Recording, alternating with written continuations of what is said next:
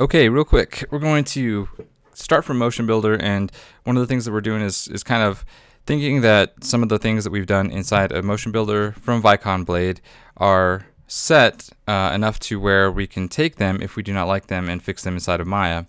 So one of the things I'll do is I do set my interaction mode to Maya, and then I have this scene here.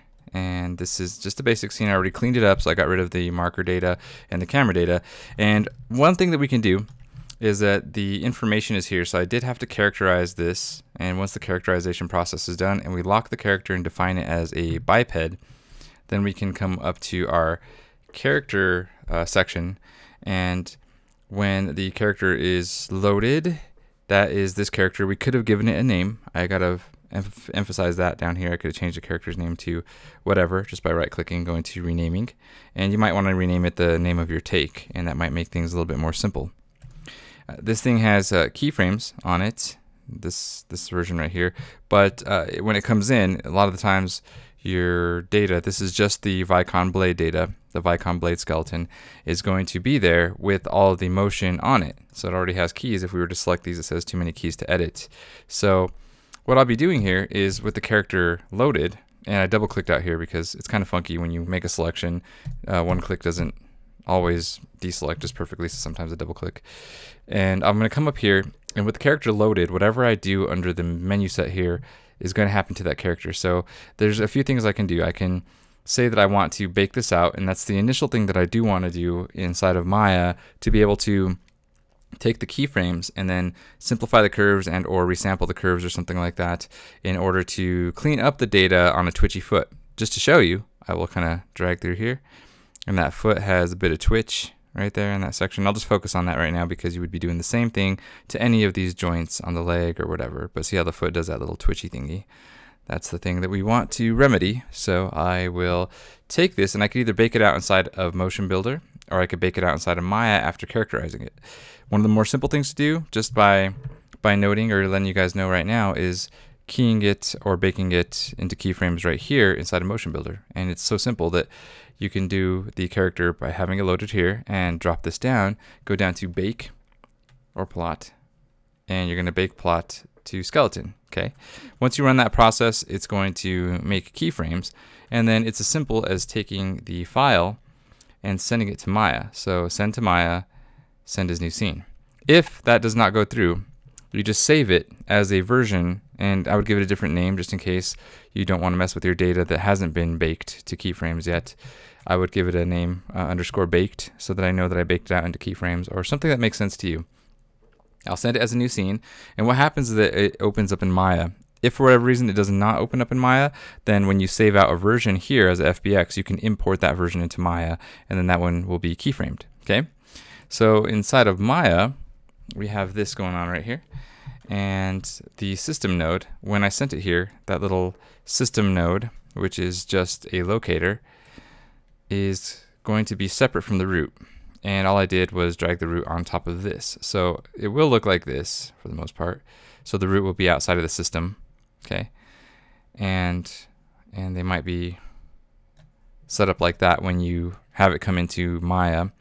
And what I did is I just middle mouse clicked and drug that onto here, which is the same thing as parenting it to the system node. And the system node is going to be vital for us to have because, again, that's how we made our characterization inside of Maya when it came down to it for our clips in the tracks editor. Okay, this is just focusing on cleaning up. So the system here is set, and then here's all my skeletal system below here. But I could select them here, and you can see that I have keyframes. And this is much too much keyframes for us to have to deal with. So one of the things that we can do to clean this up is set up our scene. And I'm going to make a panel for you guys. And you guys could do the same thing if you like. But real quickly, I'll just go to panels, and I'll go down to layouts, and I'm going to say 3 panes, split top. Okay. And I can close the outliner because the nice thing about this is that I can tell this perspective view to be a type of panel, and I can tell it to be the outliner. So panels, panel, outliner, and now it is the outliner, and I can drag this way. Something pretty sweet. Okay. And this one is the X side, and I will go to panels down to perspective, and I'll tell this to be the perspective camera. Okay, and I can focus in on the foot. right down here. I'll focus on the right foot because we have some crazy spikes.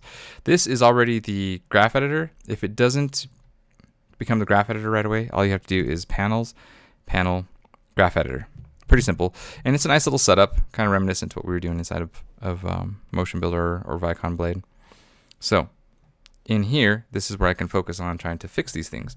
So if I look at my joint that I have selected, this is the foot twitch. I will just kind of focus in on maybe a few frames here, and let's see. So there's the funkiness, right? So we have some crazy funkiness going on here.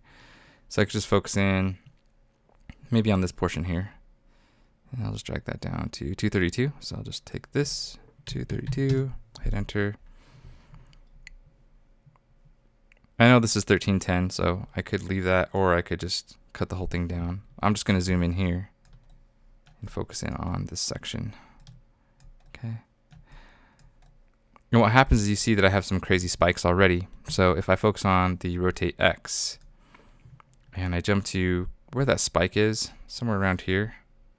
Yeah, it looks like it's on 189, and I have this crazy foot that's broken. And that could be the Z-axis, so I can select the Z-axis here. And I could zoom in on the keyframes right there in that section. You see that I have a ton of different keyframes. If this is too wild for you to see, you could use your different graph types.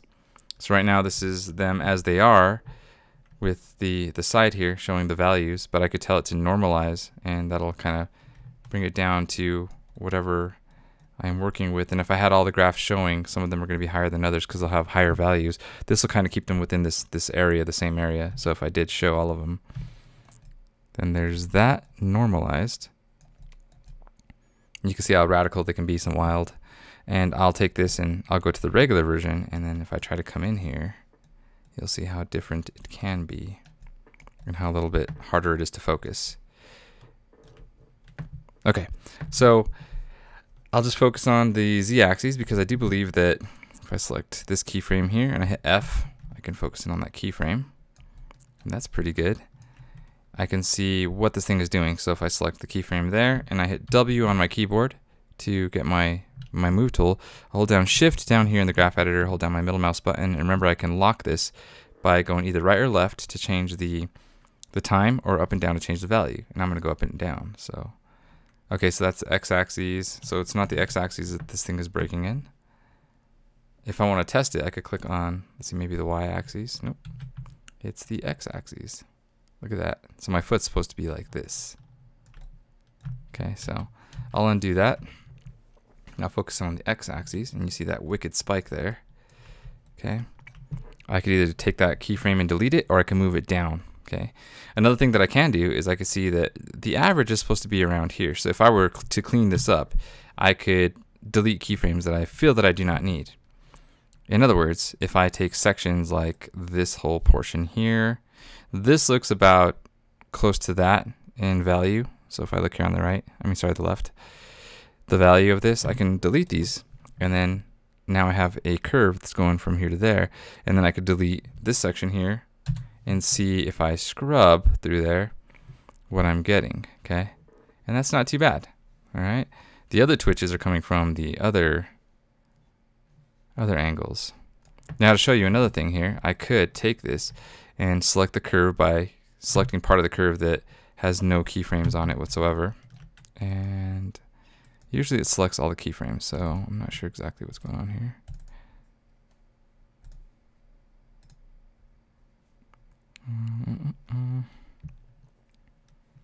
Okay, well, what I'll do is, I think with this singled out, it should probably run the process on here, but I can do curves and go down to resample curve option box, and I can leave it at the entire time range, so everything, or I could do a start and end if I like.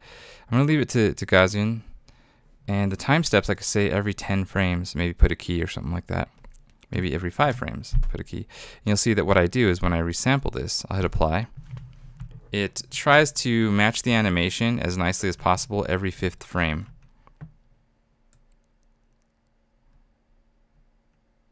So you'll see that there's a keyframe every 5 frames when it comes down to it. If I resampled it at 10, that might be too much. I might get some weird rotations.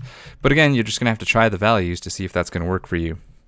So that's one way of simplifying this. If I did it to another one, like I'll select the Y, rotate Y, and I'll just kind of zoom in on here, and you see all these keyframes. Okay. And let's say that I want to resample that every 5th. I'll hit apply.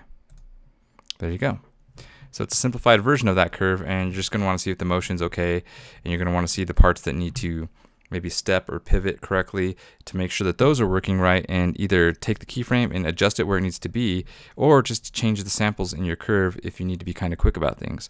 Again, in some of these you can say, well, I don't need certain keyframes. If I select this whole section and hit delete and then scrub through the animation, is it going to look correct? And that's where you kind of evaluate it. Okay. So you're going to use this as an animation artist, and if you study the movement of the characters and the type of characters and all that stuff that you are trying to emulate in this scene, then that's going to give you a better idea of how you're going to clean up this graph. Okay.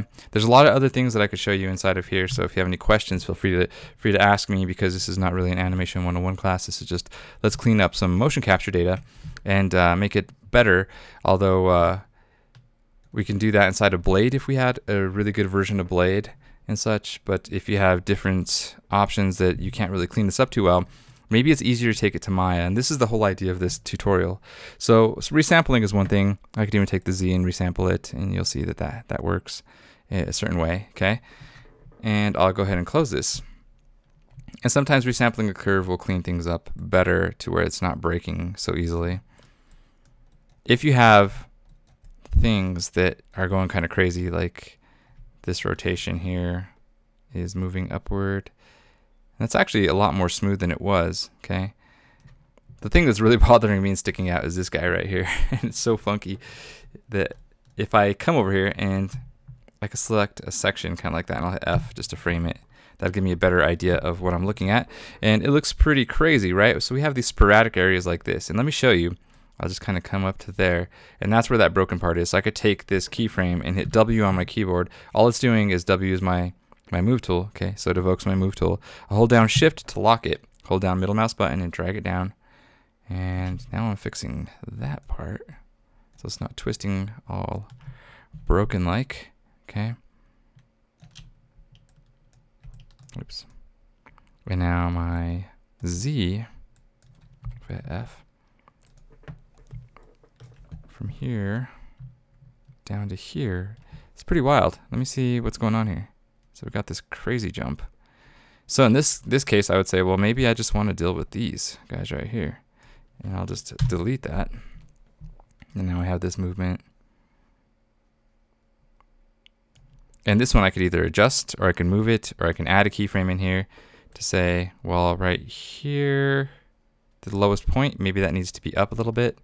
So I can insert a keyframe, and I have tools for that. Let me see here, keys, insert key tool, right? And I could just hit my middle mouse button, or actually my left mouse button. Is it my left?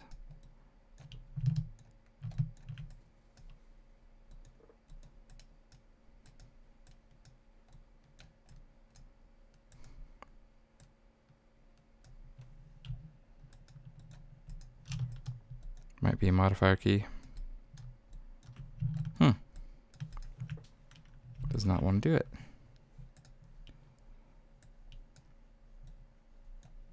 Odd. Well, I could just come over here, right click and key it.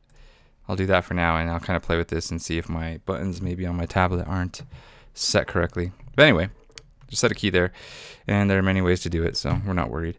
I'm going to take this, and I would adjust it however I need it to be adjusted. So I'll hit W on my keyboard to evoke my move tool, hold down Shift, middle mouse button, and I'll drag that to where I want it to be, kind of like that, right? Because it looks like it's stepping on the ground there. And then I'll come back this way, and yeah, I mean, that's okay. If I need more movement, then in between here, I'll play with either the handles or the keys themselves, okay? So you're seeing that that movement might be a little bit too smooth for the step, because maybe the toes will go up and down a little more quickly. Again, you're gonna have to analyze your footage and see what you have going on here, okay? Another thing to look for are some of these sporadic just wild jumps. And sometimes those are the crazy data that just show themselves for you, which makes life a lot easier. So if I go over there and let's see this crazy jump. So boom. That might be okay, depending on the movement of this person or character or whatever. And you really could, if you want to take some of these keyframes, delete those to have a little more control over that, and then kind of see what that movement's going to be like. All right. Or if that didn't belong there, I mean, obviously you could delete that, or you could just move it up. Okay. And you could just go between different sections. Like if you decide you don't need all of this because they're pretty close to each other, except for that little dude right there, you could delete it. Okay. So again, that's just cleaning up your curves and such, resampling, all that good stuff. If you have a whole section, don't forget, if you wanted these keyframes to work with, for instance, like all this stuff here, and I'll just scrub through it real quick to see what's going on there. But it goes up in that. And if I wanted to fix a whole section, I could use my other tools, and I might as well just throw this in for you, like my scale tool. I can hit R on my keyboard to evoke it, or just come click here, and I can scale these. So with my scale tool evoked and this selected, I can hold down my middle mouse button, start dragging downward, and I'm scaling these all towards each other, and then I get kind of a flattened out section. I can hit W to move these, and then I hold down Shift and then adjust them where I want them to be. Okay, and that's a way that I could take a whole section and work with them. I could do the same thing with retiming this, so I can go this way with it and space them away from each other. And really, you're not seeing what's happening, but they're kind of spacing outward away from each other. If I do this, sorry, I wasn't even there, I was just moving it, but middle mouse button and drag them away, and they're spacing away from each other. Or I could space that whole movement in closer together. Okay, so that's a really useful way of working with this. And then I could decide, hey, maybe I don't really need all this and all this, and just delete them. Okay, and you could do that all day, and then you have fewer keyframes to work with, and then you can actually adjust the movement and get the exact movement that you want. Okay, and that'll be for an arm. If an arm is way off, or another appendages, then just feel free to use the same workflow. Okay, so if you have any questions, let me know. I hope this helps out, and have fun with it.